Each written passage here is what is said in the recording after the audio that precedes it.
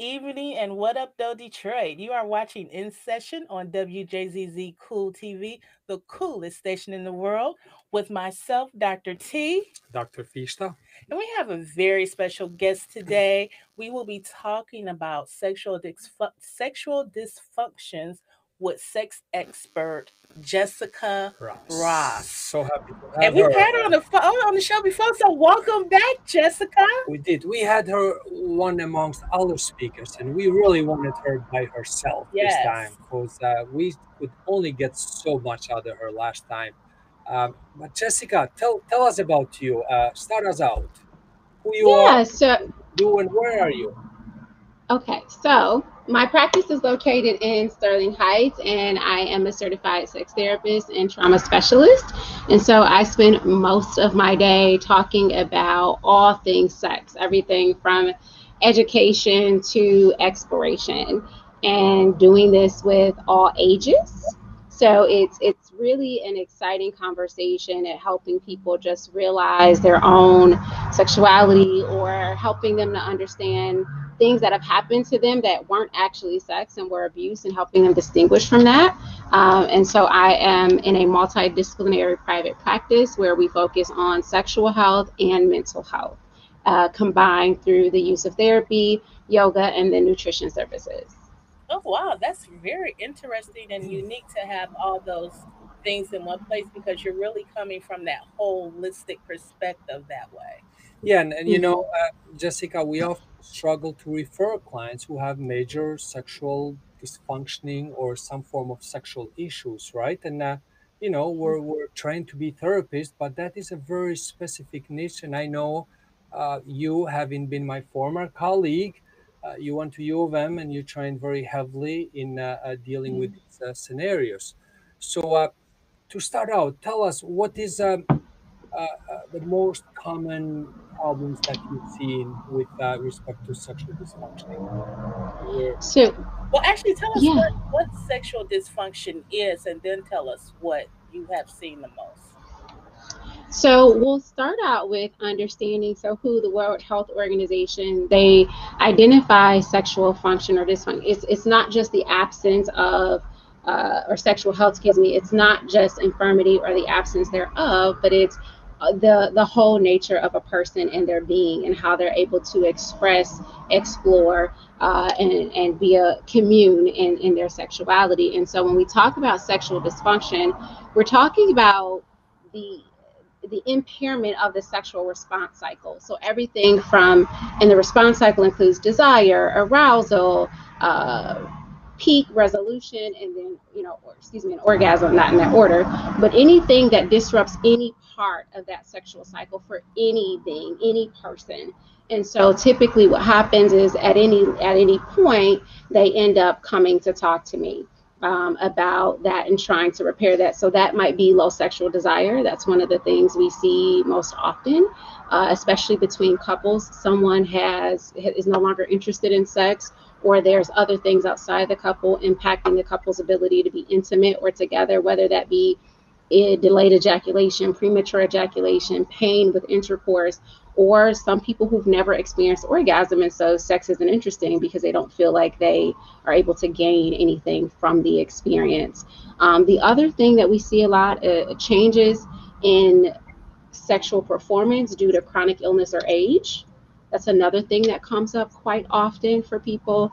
And then trauma, having sex used as a weapon against them and not knowing how to engage as a sexual being in adulthood. Wow, that was a lot. that was a lot. And to break that down, if I was to summarize that a bit, Jessica, and try to even grasp the concept you're referring to. So we're talking about physiological, some form of dysfunctioning, so to speak, as well as emotional or psychological.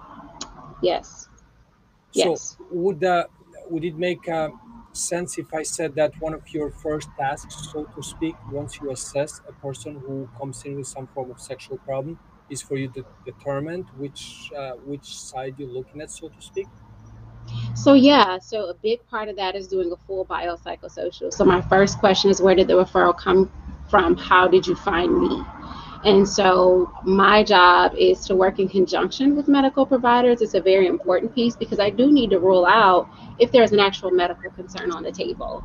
So, for example, if someone is experiencing vaginal dryness, they're post 50, they're having atrophy in the vagina, pain during intercourse, and they're coming to see me because they feel like it might be a relationship issue, I might refer them out because maybe they're starting to enter menopause early, and right, they might need support other than just therapy to help them through what do I do once I get, medicine, or once I get support around that medically.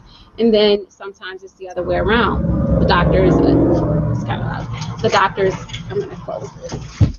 Okay. The doctors assess them and has decided that there might be what we call uh, pelvic or GPPD, excuse me, genital pelvic pain and penetration disorder, which means women might be experiencing pain at penetration, but it may be anxiety as opposed to an actual muscle issue.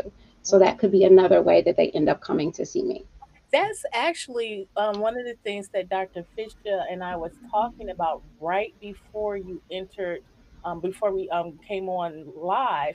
I was telling him that I know someone who hadn't had sex with her husband for over 50 years because she had the apathy and it caused pain when she had sex. Mm-hmm. Mm-hmm. Mm-hmm. Absolutely. And a lot of physicians, unfortunately, don't actually talk about sex. And so that's where we're short sighted in our medical industry, is that they may ask you if there's atrophy down there, if there's pain, they may give you Premarin or other creams to help with that, but they're not going to actually ask you about sex or sexual satisfaction or pleasure.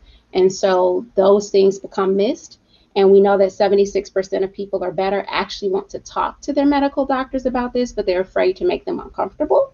And so now we have a group of people who more than 51% of people are experiencing sexual dysfunction, but not able to talk about it or to seek proper care or treatment for it.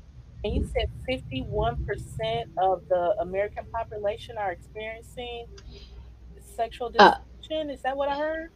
and the numbers are somewhere around 51% for men, 31 to 47% for women that are experiencing sexual dysfunction that has been, and we're always looking at what's reported, right? And so how many more people are not reporting that they're experiencing some sort of disruption to their sexual experience? Exactly. And do you think some of that is due to shame and guilt and affects a person's self-esteem? Absolutely. Shame is a huge thing when it comes to sex. One of the first questions I ask anybody in my office, one of the first questions I ask during my trainings: how did you learn about sex? What were the messages that you were given? What's the belief system your understanding of sex is built around? And once I know that, then it gives me a better idea of how I help you, and what kind of barriers we have to climb over. Because sex is taught in a couple different ways, and you may be familiar with this, but we grow up in a sexually restrictive environment, a sexually repressive environment, a sexually supportive environment, or a sex positive environment. And those all can have very different impacts on how we view our own sexuality and how we're willing to talk to others about it. Can you just briefly go over how those four different upbringings can lead a person into their sexual awareness? I guess that's the right words I want to use. I don't or to know. some sexual behaviors that may or may not be healthy, so to speak. Yeah, so when we think of restrictive, sometimes we think of this tied to very religious communities that may not talk about sex, and it's not always tied to religion, but that may not talk about sex at all. They don't have conversations about it. We don't teach our children about it. It is not communicated in any sense of the word. And then we have sexually repressive communities, which means sex is normalized for one group of people, but not for others. So, for example, there are gender differences. Men are able to sow their wild oats at a certain age, whereas if women do that, they might be thought of as whores, or they're no longer able to be married. And so we have these stereotypes and these gender norms and these generalizations that we're operating under. And so we repress one group of people and allow another group of people to bloom. When we think of supportive, we want to think about a family that they may talk about sex or normalize sex, but they're not giving you detailed information. They'll answer questions that are asked of them. They will give you condoms if you need condoms, birth control if you need birth control, but we're not having any in depth conversation about relationships and intimacy and pleasure. Whereas sex positive is more of this idea is here's all the information, and I'm going to teach you how to make a choice, as opposed to telling you what your choices should be. Oh, Very interesting, Jessica. And just thinking personally, and with many people I know, there is also, I think, this cultural component involved. Like you mentioned, religion and other cultures where sex conversation is just a taboo, right? And exactly. apparently, Hmm. what Jessica is saying, that's just not a healthy way to approach it with your child. And then you have people, families who opt out from the sex education middle school for their children, Yeah, right? yeah. Which I Yeah. truly never understood that. I said, okay, don't leave it to me. Take it to school, go and learn there about it, right? I was all for that. Well, But you have Jessica, some parents that think if you teach or talk about sex that's at going to lead early, into more of it exactly, it's or going to lead the unhealthy. child to engage in sex or to engage in sexual activities early on. When Hmm. actually, that's not really the case. When you talk to your No. children at an early age, give them the information, they're more likely to make the decision to abstain from sex more so than engage in it because they have all the information that they need. And here's the interesting part. So you talked about the school system and the sex ed classes. What's interesting is that in Michigan, so every state has something different, and SECUS is part of the group that helps to navigate around policy and procedure. So there's a whole policy and procedure around how sex should be talked about in schools. But in Michigan, sex conversations don't have to be medically accurate. And in a lot of states, this is true. The only thing that it has to include in Michigan is information about HIV and AIDS. And it cannot include information about not reproduction, but the use of condoms and sorts. So we have to preach abstinence only. And so each state has its own rules around how they even talk about sex. And so what shocked me is you're telling me you're going to give my child a lesson on sex, but it doesn't have to be medically accurate, which means you will provide misinformation for them. Right. Yeah. Potentially so, Yeah. yes. Now, teaching sex Hmm. is one quick one. At what age do you think you should talk to your children about sex, or should the school teach sex education? Thank you, Didi, because that was my question. So good job there. Go ahead, Jessica. Very No, great question. That's a wonderful question. So my answer to this question every single time is from the cradle to the grave.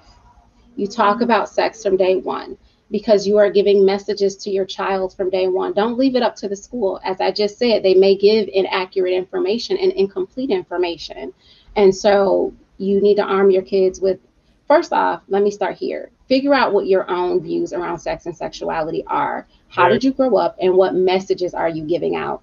Because if you grew up and you feel a particular way about how you dress or how women are supposed to look or how men are supposed to look, we have to think about, are we giving those messages to our children? So you start talking to them from day one because their body image is happening right away. You go to the doctor, they tell you your baby's fat and your baby's 6 months old and that you need to put the baby on a diet. That's sexuality right there. So we're already talking about it.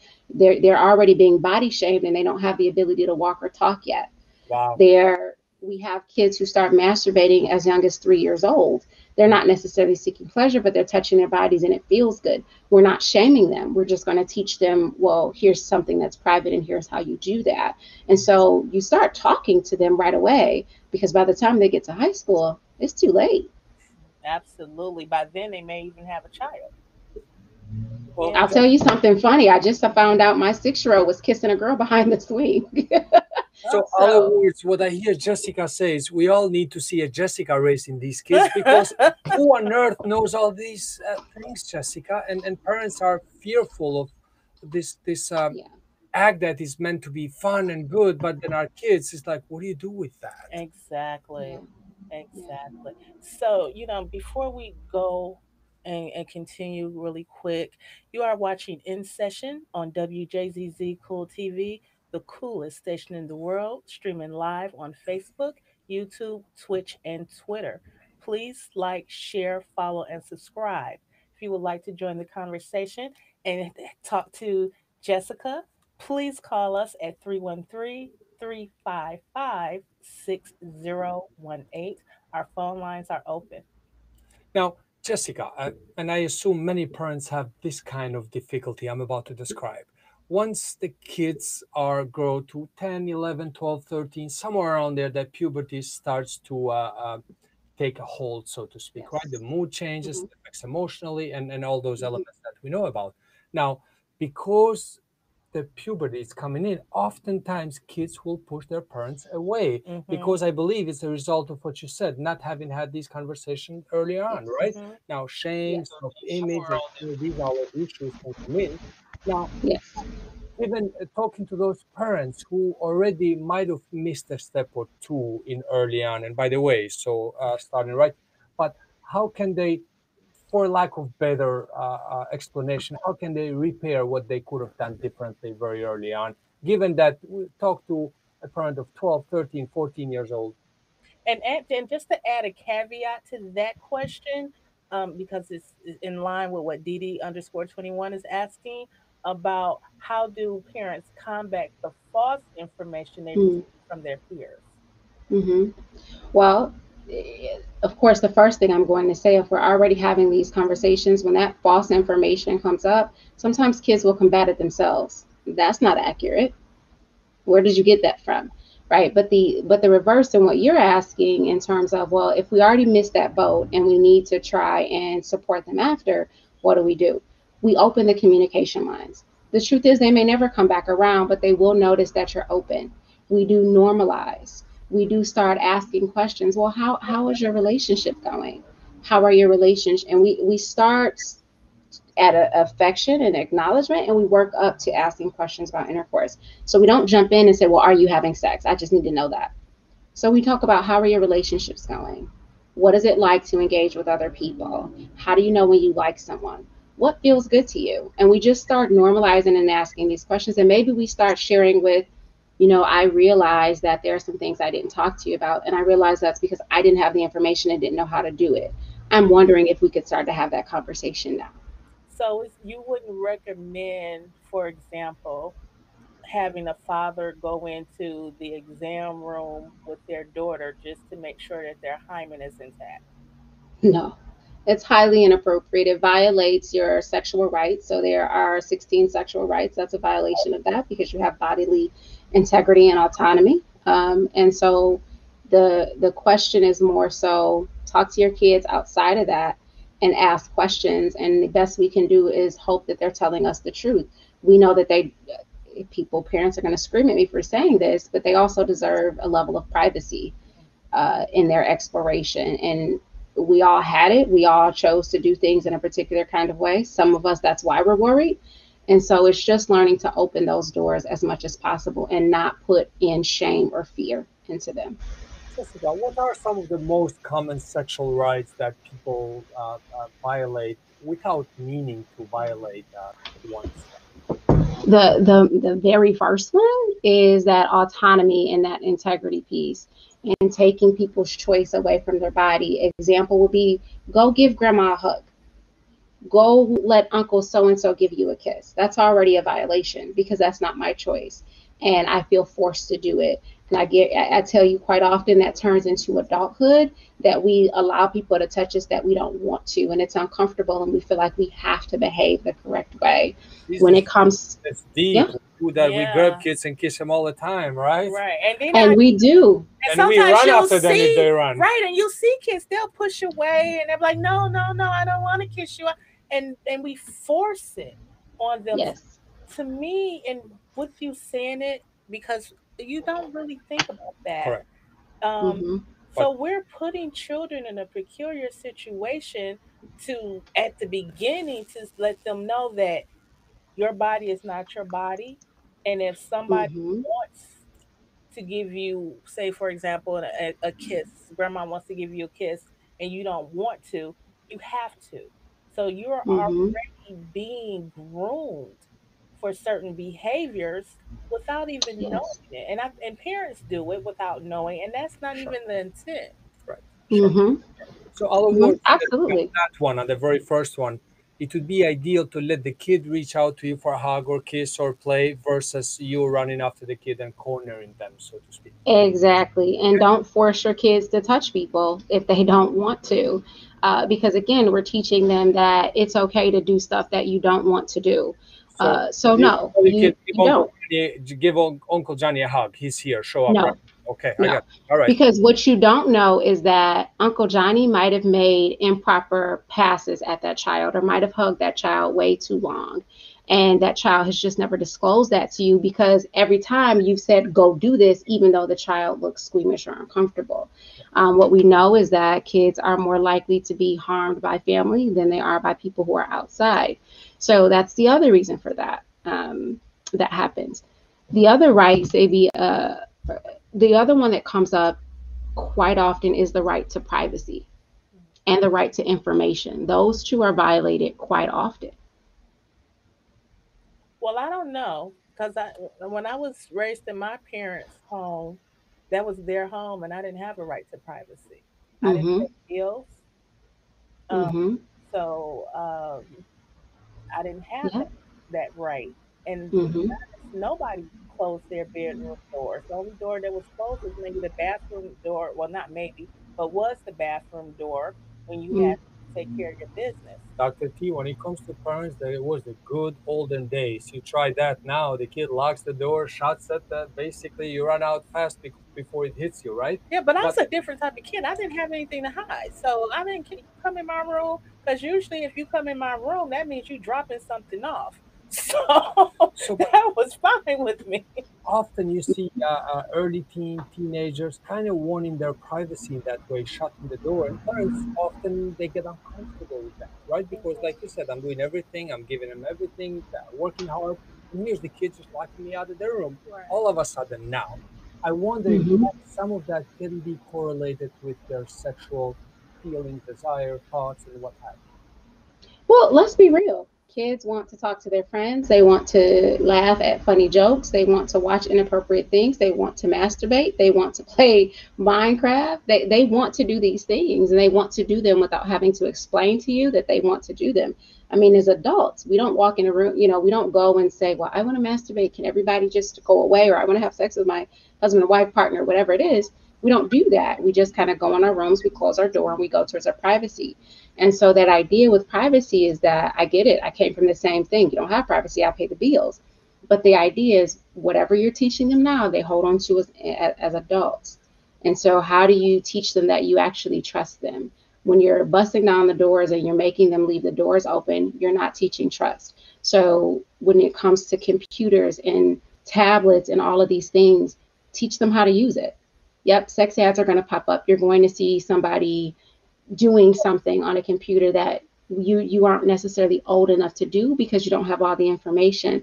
I need you to just X out of that. And maybe we'll change the website or maybe we'll go to different spaces. Or put some parental blocks in. And this prompts Mm-hmm. another big question and area that I think most people are struggling with nowadays. This world of internet that's really out of control, Hmm. right? And I don't care how good you are, someone else is better than you at that. And these kids seem to know more They know more than than adults. so. Jessica, in your practice in seeing people, many people coming to you for some of these issues, Yeah. what are you seeing, number one, with respect to this whole internet world and sex advertising, what have you? And how can people deal with that? Yeah, so a lot of people feeling like they have addictions or that their child is, or husband or wife, that they're out of control because they are interested in these things or like these things or have a lot of access to sexual imagery. And what I tell people is no, usually it's just like smoking or running for some people.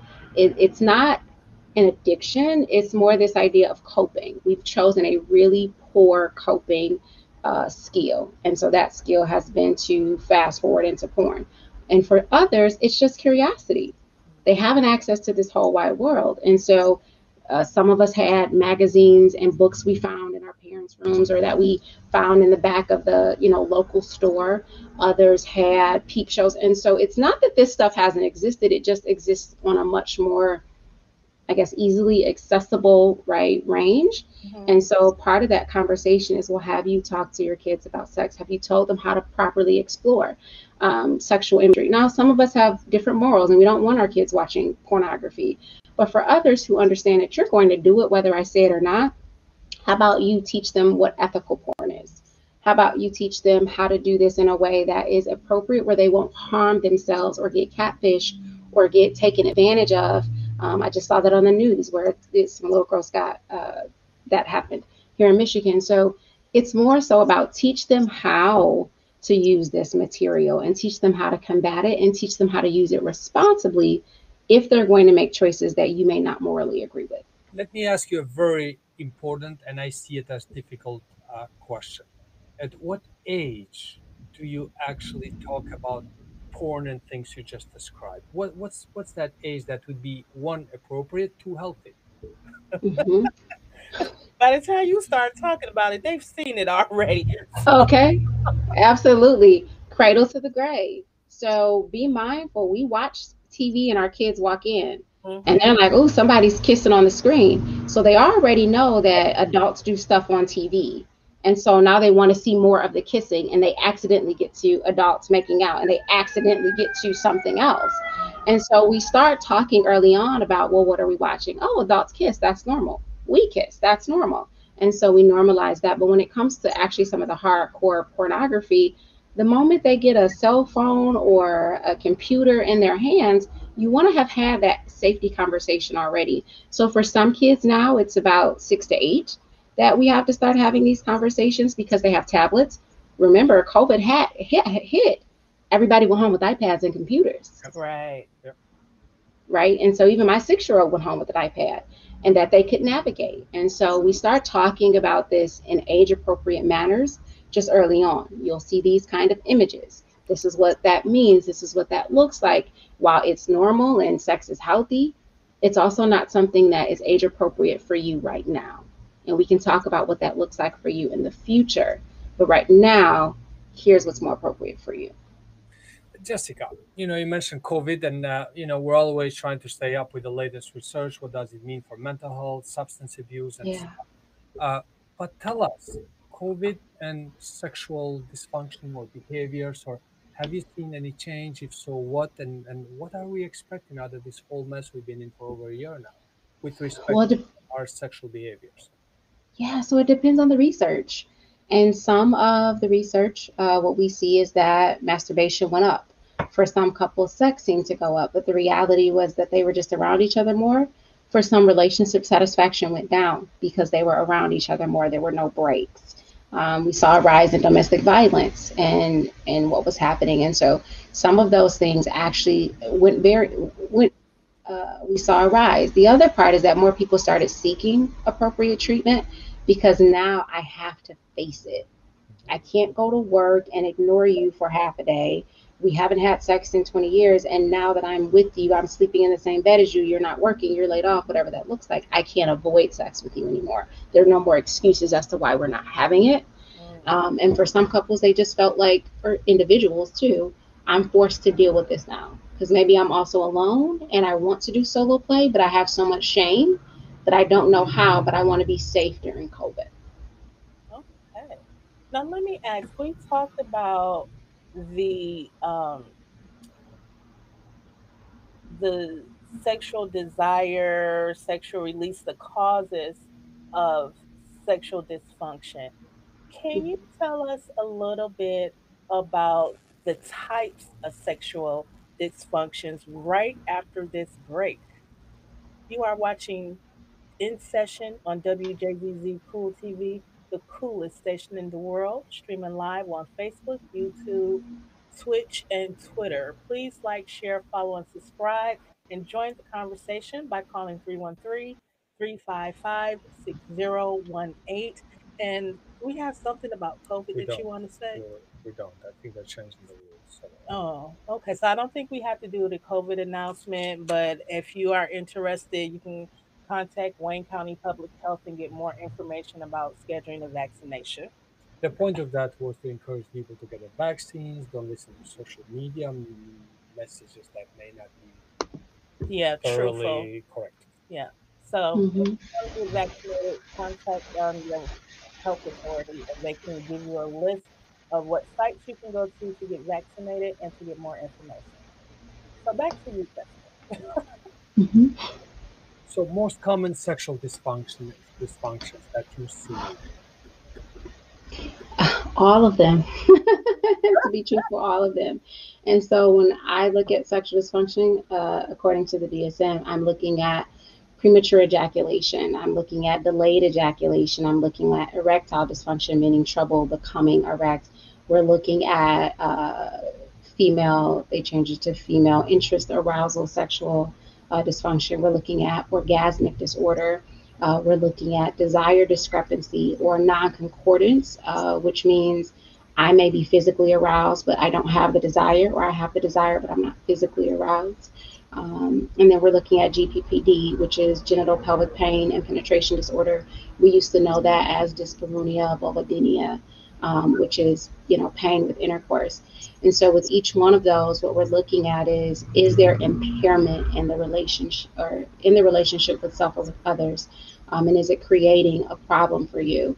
And I'll give you an example. A lot of people show up in my office and say, I have premature ejaculation and let's fix this. And I go, okay, how long before you ejaculate? And they go, oh, it's about 10 minutes. That's not PE. Right. PE is 60 seconds or less. All And that right. 60 seconds or less only matters if it's bothering you. And Right. so if it's not bothering you, we're not considering something a dysfunction. And so people hear that and they go, oh, okay, this is normal. I have ED. And I'm like, okay, well, what do you mean? Well, it waxes and wanes. We'll be getting it hot and heavy. And then, maybe she gets upset or she has pain and the erection goes away. Well, it's supposed to wax and wane. The more excited you get, the more erect you get, the more calm you get, the more it goes away. And so sometimes people show up because they have misconceptions about sex and sexuality. Even Hmm. desire is the biggest one. So many people show up with low sexual desire in couples, not realizing that sex isn't your problem. You don't get along as a couple. That's the problem. And now sex is impacted because you don't get along as a couple. Right. And you hit that nail right on the head. Most people don't understand the connection between the emotions that you feel between a person and the ability to perform. If you're not attracted to someone or if you are upset with them, it's going to be hard to perform whether you male or female. So Mm-hmm. sometimes we have to check our own emotions and say, okay, what's going on with me to Mm-hmm. why this isn't, why I can't have an erection or I'm unable to be lubricated. So Mm-hmm. thank you for bringing that point up. It's really what I want to say. So, Jessica, I want to ask you this: is there a difference in a way? There's like the old saying that men are more physical, women are more emotional when it comes to sex and all that. Can you shine some light in that area for us? Yeah, so there is actually a great book that talks about some of this, and it's Come As You Are by Dr. Emily Nagoski. But the idea is that there are uh, more things alike when it comes to sexuality between men and women than there are between the same, women and women or men and men. And so there are not as many differences as we assume or perceive. It's simply that we live in sort of a patriarchal society. And so it's deemed that women have had to be quiet about their sexuality. There's shame on women about their sexuality. And so therefore we are perceived as less sexual because we can't talk about it. And then we get in these relationships and people want us to be sexual, but I've been shamed all my life or I've been told to be quiet all my life. And so it's kind of like, how am I going to be a lady in the sheets? I think they say, or a lady in the street and a freak in the sheets kind of thing. That doesn't really exist because mentally we can't transition that easily. And so the other thing I'll say is that men change. When men hit about 40, what we see is that sex becomes more in their brain as well and less in their pants. And so for all of us, sex desire happens in the brain. It does not happen in your pants. But for men, they start to realize that after about 40.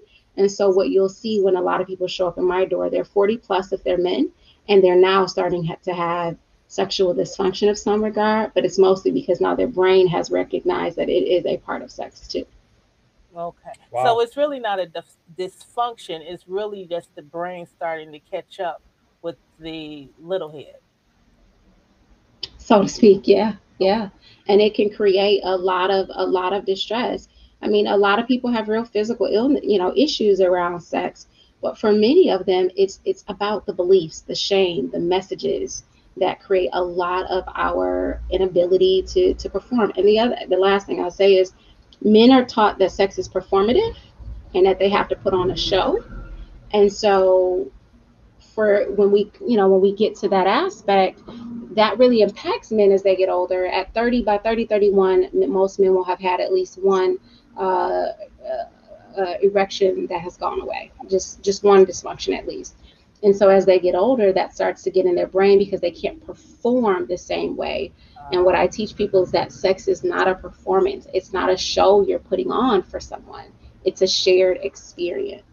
yeah, it's only a show if you're a porn star and you're getting paid for it. There you go. Yes. Or you're one of those other people who does stuff on camera for money too. So we do have that going on. So And Jessica, when you describe the cultural component involved in that, I even wonder, when you look at the disparities amongst the pay, right, between men and women, so to speak, starting with our country and perhaps Hmm. around the world, I wonder if some of that even has an impact in this perception of what that is, the process, and how we engage.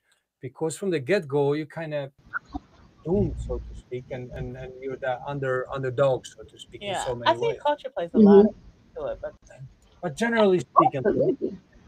men and women from that stand, do you think that has an impact overall?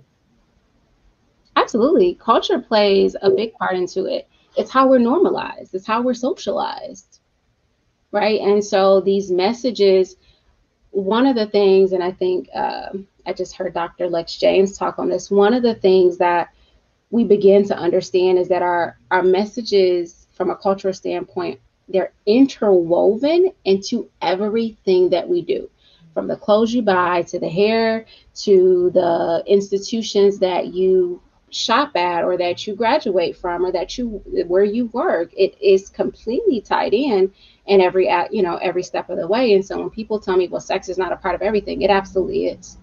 It absolutely is. There's no way we can have a conversation about anything and I can't point out the sexual pieces of it. Okay, hmm, so also I sometimes wonder, right? When you look at the levels of education in our country, that's 30 some percent who have a bachelor's degree, 20 some 20, percent who have a master's degree, then you're going into under doctoral. Now, let me ask you this, Jessica.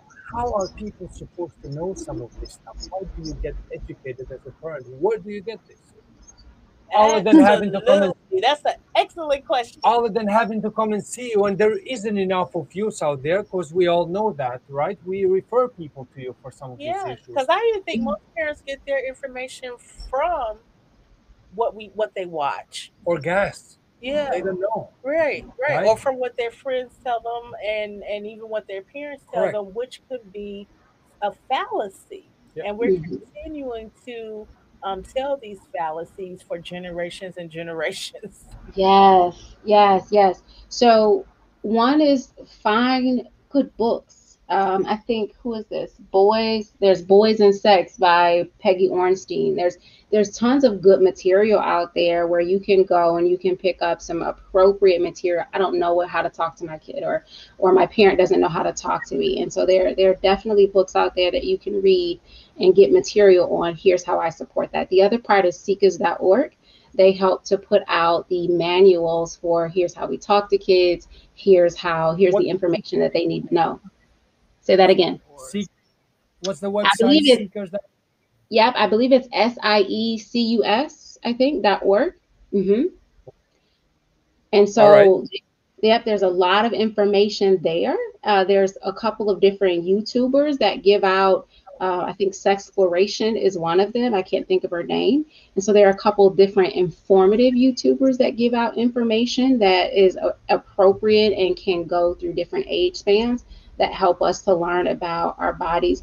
but again, the biggest thing is grab a book and dive in, and make sure it's appropriate. Even on my website, I have a list for parents if they have questions, whether their child is a person with a disability, whether their child is just curious or want to know more, or whether they just want to understand more about, well, how do I introduce certain topics, and vice versa. If the kids are interested in material, there are a couple of appropriate things for them as well. Can you please give us your website? Yep, my website is Jessica, www.jessicaljross.com. Jessica, is obviously you're saying healthy sex is really good. That's the feeling I get from our conversation here. Why is it good? What's happening? What are the benefits of sex? Everything. So we could start with the obvious. I mean, so you have, I would say orgasm, but everybody doesn't experience orgasm. And I work with a lot of people helping them to shift away from searching for orgasm, but orgasm is a good thing. Um, it helps boost self esteem, it helps boost confidence, it actually helps lubricate your joints. In your body and your knees, it helps support sleep. It can be a stress reliever for a lot of people, and so it's one of those things, and it's one of those things that we also use to connect to others, to share our love with somebody, to express ourselves to somebody else, and to let them know how we might be feeling or what we might be experiencing. And so, one of the things that sometimes people, couples especially, don't understand, that when one partner is very upset about there not being sex in the relationship, is because they perceive sex as love. They perceive sex as connection and as sharing. And when they're not getting that, they're getting this message that I'm not lovable. I don't matter. You don't care about me. You don't want to be near me anymore. And it doesn't matter what the verbal expression is. It impacts how we're viewed, because you don't want to touch me, and touching me is meaningful. It's one of the most sacred things you can do between two people, right? Or however many partners you have, but between two people. So it does a lot. And again, it lubricates those joints, and we need that as we get older. I know I do. Right. And there's also a study that says that couples that have sex 2 to 3 times a week can actually, or people, period, that have sex 2 to 3 times a week, it adds 2 years onto your life expectancy. That's what they say. On average, I will tell you that quite a few couples, they say it's somewhere close to 50% of long-term couples are non-sexual. Non-sexual means that they have sex um, 10 times or less a year. We consider that a non-sexual couple. And most couples have sex anywhere from one time a month to 2 to 4 times a week. And that is anywhere from our younger couples from 20 to 30s to, 41 to 55. And we now know that people are sexual up into their 80s and 90s.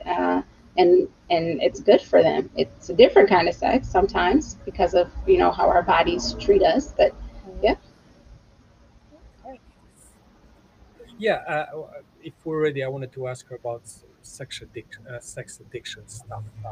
Are we good? Jessica, often in our offices, right, we see people who complain about sex addiction. Oftentimes, it's one partner that says, "My partner is addicted to sex." Yes. Somebody who brings their teenage child, say, "My child is," and obviously, we have the DSM and this and that. But let's talk more in a humane way. What is a sex addiction? So that's a very controversial topic, Dr. Sabi and Dr. T. Our field is split because you have many of us who don't endorse sexual addiction, and then you have what we tend to call it, most of us in the field, is out of control sexual behavior. Douglas Brown Harvey does a lot of great work around this. And so, what we mean by out of control sexual behavior is that we've taken a skill that we were using to cope from something, and we have now lost control of it. So, it's for a lot of people that I see who show up and say, "Hey, I have a sex addiction." What I end up finding out is, okay, you began to feel unloved and you weren't being paid attention to. And so orgasm made you feel good and made you feel complete. And so here's the girls in the videos, they didn't talk back. The women in the videos didn't put you down.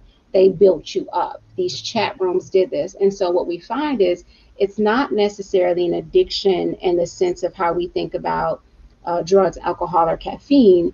It's more this idea of my coping skill, I'm using it, and I have now lost a bit of control with it because now it's starting to flood into other parts of my life. Mm.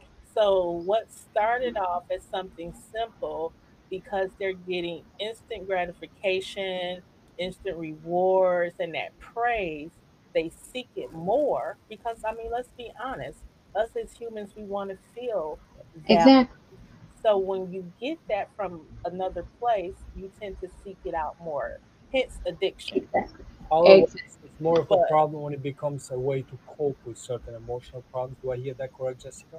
Exactly. And the thing about it, and the reason a lot of people in the field go more towards the out of control behavior as opposed to the addictive behavior is because it's not physically addictive, and the sex drive is not an actual drive, mm, similar to like our satiation and those things. It's we use the word drive, but it's not an actual drive, and so that's why we kind of distinguish it because there's no physical dependency that happens as a result of it.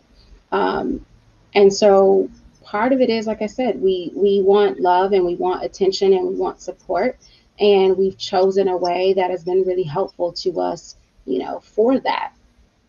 And the other part is we're saturated. I'm sorry, sex is everywhere when it comes to, I can't turn on a show when sex isn't in it. mm-hmm. So, some of it is also unavoidable for some people in a lot of ways. And so what I tend to do with people is just help them to understand why they chose this and how they might want to go towards choosing something else that works better for them. Usually it's talk to your partner about what your needs are. And oftentimes couples they don't do that. Talk to one another, which is something really simple, but we know as clinicians that that is really the number one issue in relationships, the lack of positive Yeah. communication. And also, I want Jessica to shine a little light on this. How do you even start a conversation with your partner to explore some of these needs as we referred? What do you do? How do you tell your wife, husband, girlfriend, boyfriend? What do you do, Jessica? So, no, communication is important. Couples actually talk all the time. They're just not, I call it effective. We need to have effective nonviolent communication in order for the couple to be healthy. And so, part of that is what I call castle time, which means you call a timeout on the business of the couple. We're not talking about the bills, we're not talking about the kids, we're not talking about the dog or the boat or any of that. Let's just talk about us. And so, you start with something like, how are you? What has the world been like for you in these last couple of years? How have you changed? And so we just bridge and we start having these smaller conversations. Most of the people that I see have never had a conversation with their partner really about intimacy or sex other than a fight. Mm. There's a really great book for that too. I think it's called Tongue Tied, and it's all about communication tips that you can, do with your partner.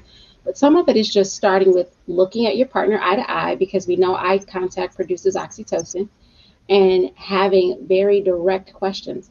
How are you? Yeah, What is this like for you? Kind of thing. Hmm. and I think that's the best approach is just to sit down, have that open, candid conversation.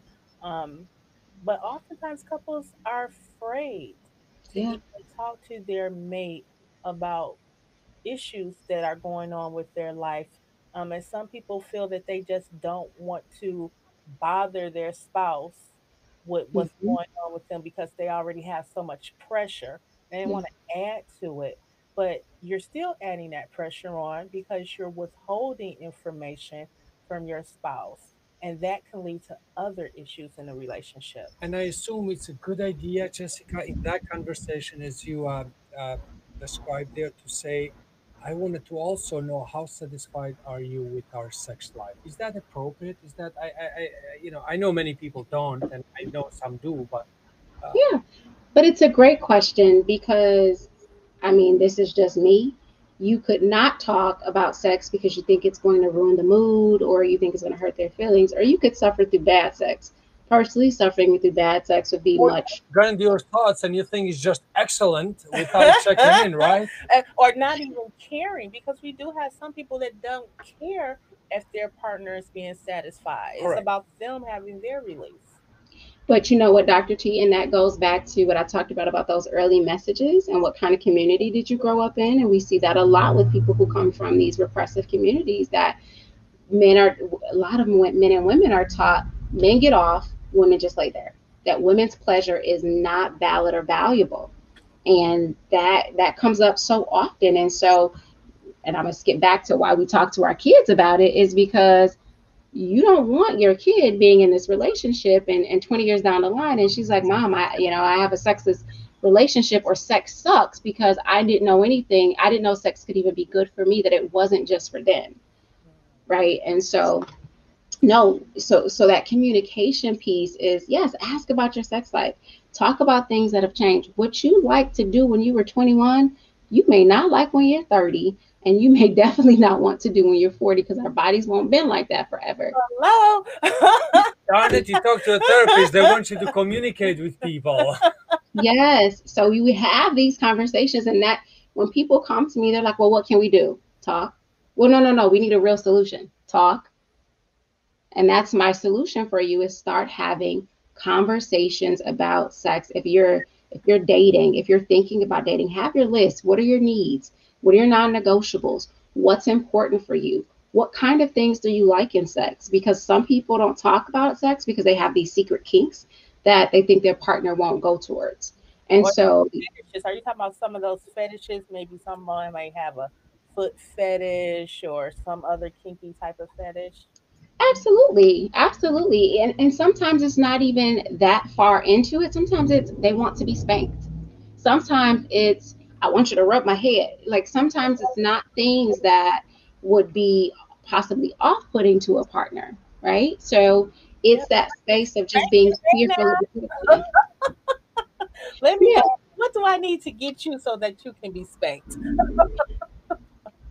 But the yeah. so just So start the conversation with children early on, Hmm. mhm. talk to your partners about satisfaction And it or sounds like dissatisfaction, even talking to them early on in the beginning of the relationship and talking to each other about what your needs and desires are. So it's, because Right away. hmm, the average age of marriage has increased. Is 25 average in the United States that a person gets Mhm. married, right? Low life expectancy and all that has to do with that. right. But also we know that marriage rates are going down from research. And one of the research pointed out was the availability of sex out there, right? So before, you had to get married, and now it's just available for many people, Right, right? right. And I think that plays into this mindset of, well, if we don't, then I can get it, so to speak, which obviously can have negative impact in the Well, long. how often has a woman, I'm going to be very specific here, has a woman heard from a man, well, if you don't give it to me, I can get it from somewhere else? I've Mhm. heard that ever since I was a teenager. I Yeah. dare When I say that, of was not course. having sex, and my answer was to go fucking get it. Because I'm not Mhm. giving it to you. And that's what we're told too. If you don't give it to him, your husband's going to go wander. Or if you don't do this, your husband's going. My grandmother saying that to me, and so these are things that are constantly passed down. And the unfortunate part is they're not true. You're They- right. It's like They're we're not giving true. a Yeah, pass. We're giving them an excuse when in exactly. actuality, no, you should be able to have better self control. If you can't get sex from your mate, then guess what? You need to pleasure yourself. If you want to have an outside relationship, guess what? You and your mate need to have that conversation. Your mate may be okay with it. Well, and how do we go about getting our needs met? Do we start a fight, or do we come and say, you know what, I noticed that in the last month or two we haven't been having sex and we haven't been intimate, and for me, intercourse or oral sex or whatever that is a real need. And so I need help understanding how are you able to help me get that need met? Because here's the thing, if we're making a demand, we're really pissed once they say no. But if we're truly asking a healthy request to get our need met and they say no, then we're like, okay, now I have a couple of choices. I can now go figure out how I'm going to get that need met. We can negotiate and discuss what that might look like as a couple, right? Which means maybe I go masturbate, maybe we open our relationship, maybe this is just a cycle and you ask me to support you through it, but we're talking about it and we're facilitating our way through that conversation. And so what I tell people is sex isn't the problem, your relationship is. But and just and wait, but that's no, no, no. You can, Jessica. We want to thank you for being our guest and for ah, coming back again, ladies and gentlemen. You have been watching In Session with our very special guest, Jessica Ross. Please join us next Thursday. are As we out we're of time? I mean, I Yeah, just we had one more literally are out just of one more time. No, question. no, Okay, no. all You right. got more questions, unfortunately. Jessica, thank you so much. Always a pleasure. Absolutely. It was a pleasure speaking to both of you. Thank you, Bye, Jessica. Jessica. Bye.